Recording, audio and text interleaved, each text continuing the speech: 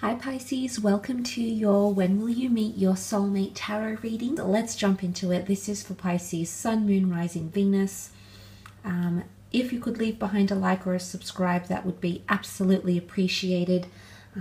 So thank you in advance for doing that, Pisces. So let's get into it. This is for Pisces, Sun, Moon, Rising, Venus. When will you meet your soulmate, Pisces?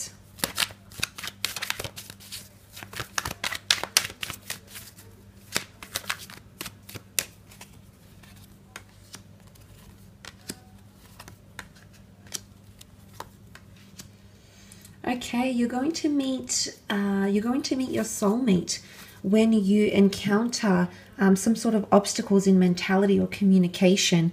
I almost feel like you have to close off a chapter to the past before you let this new person into your life. Now, Pisces, what I mean when I say that is because the Page of Swords looks back. The Page of Swords is scared to move forward in a situation. And you can see that he looks behind him, still reflecting, still dwelling, still attached to the past in some way, shape, or form. Now, for a lot of you, it could be that there is still an attachment here to an air sign, maybe a water sign. It can be any sign, really, but nonetheless, it doesn't change what the Page of Swords represents. And I feel like there hasn't been a chapter that you've closed or that you've said goodbye to, or it could be a person. And maybe it's been a big chapter, maybe it was a very short chapter, but nonetheless, there are still some sort of residual feelings coming up with the Page of Swords. And he is not ready to move forward and look forward in a situation. And some of you it could be that once you close this chapter, you will be having that offer of love, of true love that's coming in for you. Also with the Five of Swords, this is more, I guess, more support of what I said before here, that you need to leave something behind.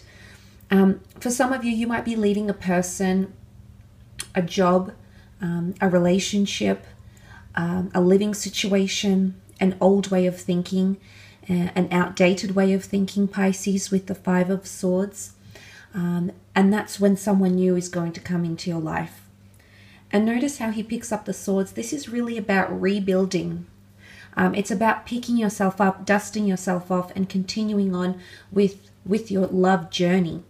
So I think for a lot of you, your soulmate is going to come in when you've picked up the pieces. Now, this can be translated into a lot of different things. This could even be making sense of something. It could be understanding. It could be enlightenment. But it's almost like picking up the pieces, understanding what something was or what it wasn't in the past. And I think it's more to do with love and starting again. It could be in regards to different areas of your life. It could be picking up the pieces and rekindling a parent relationship, rekindling a friendship. It's even rebuilding yourself internally, because although the swords represent communication, they also represent our mental way of thinking, our state of mind, our psyche. So the fact that that's coming up says to me that there is some sort of transformation, and you'll be meeting your soulmate when you pick up the pieces, or you finally let go of someone and change who you are, whether that is internal or external.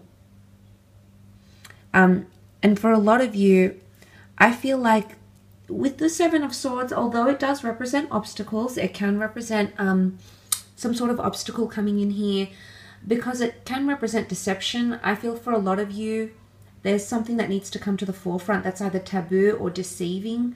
And only then will you clear the energy to meet the soulmate here. But I also want to mention, a lot of you could be dancing around your soulmate now. Notice how he's tiptoeing. He's beating around the bush. So I think for a lot of you, you've made indirect contact with the soulmate already. Now, this could be through communication, this could be through words, this could be through a gesture. Maybe you've walked past each other, or maybe it's more than that. Maybe you are dancing around each other. Maybe you notice that there's something deeper there and you'd like to explore it, Pisces. But instead, a lot of you might be currently dancing around a soulmate. Either you're not communicating right now, maybe you've blocked each other, maybe you've said some harsh words, you know, the swords are here, swords are sharp, so maybe there's been a spiteful exchange of words, or accusations, or presumptions, or trust issues even. But I feel for a lot of you, there is a connection that's already established here with a soulmate. So I feel for a lot of you, you're already dancing around this person. They're orbiting you. Now, they could be orbiting you on social media. They could be dancing around you, you know, coming and going in your life, coming in and out. It could be this as well. That's coming up with that Seven of Swords energy. So that's quite interesting. Again, it could be an air sign here that you might be destined to meet. That could also be the case here with the 7. But I feel like it could even be that you've walked away. A lot of you might have walked away from a soulmate. But notice how he's looking back, he's looking back, he's looking back. What's going on, Pisces? For a lot of you, you keep looking back to this person. They've never left your thoughts. They've never left your heart. Or there is still something here. There's still a flame. Whether it's burning embers, there is still something here. There's still something that binds the two of you together. And it's very powerful. Some of you have chosen to walk away from this person already. And for others, if you haven't met them, then I feel they're orbiting you. Okay, they're around. They're in your vicinity somewhere. So that's quite interesting. And then you also have the Knight of Cups. Now, the Knight of Cups can be a water sign, Cancer, Pisces, Scorpio. He really comes from an honest place, and this is it's a very pure connection, or a very pure person. I feel as though, because it could be you coming up as a Knight of Cups, you might be taking more proactiveness and initiative to go ahead and meet your soulmate. It could also be that there's an offer that comes from you rather than this other person. Of course, the offer of love could come from them if they're a water sign as well, but I feel for the most part this is you. I feel for a lot of you, you're coming into some challenges in your life, but you're moving on up. See the incline that you have in front of you. Call it complexities, call it challenges, call it goals, okay? It's a mountain that you've got to climb. It's something that you're yet to achieve. And this could be something, a goal in other areas of your life. But I feel this is when you're going to encounter your soulmate. When you get to the top of that mountain, you're still yet to cross the river. But once you get to the top, I think that's when this person is coming in. I think they could be at the top waiting for you here. So that can be translated to there's complications or ambitious energy, something else that you've been wanting to do, wanting to accomplish in your life. I feel like once you reach that goal or that accomplishment or that achievement, and it can be anything, it can be achieving your goal weight, it can be achieving a dream career, it can be finally getting over that person, it can be getting your health up to par, it can be managing your social circle, getting to a certain level in your career, etc. It can be any area of your life, really, Pisces. But the fact that that's coming up, I feel like that person is going to meet you at the top. Now, because this is a biblical deck, this is a Christian medieval deck, the top of the mountain can symbolize Sinai, okay?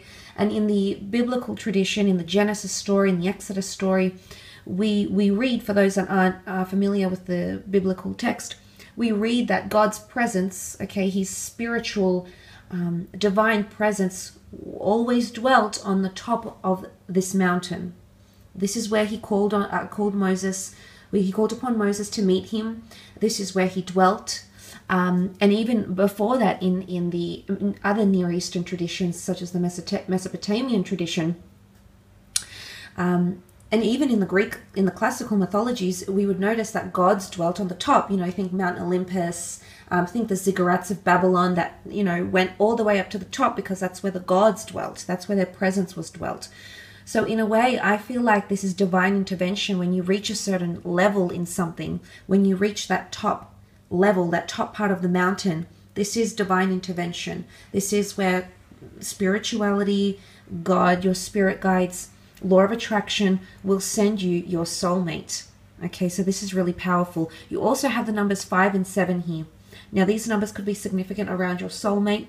You might be meeting in 5 to 7 weeks, 5 to 7 years, 57 weeks, the 5th of the 7th of the 5th, So perhaps these numbers might be significant. Maybe it's something to take into account here, Pisces. But look, I will leave it at that. I hope this has been insightful. Thanks so much for tuning in, and bye for now.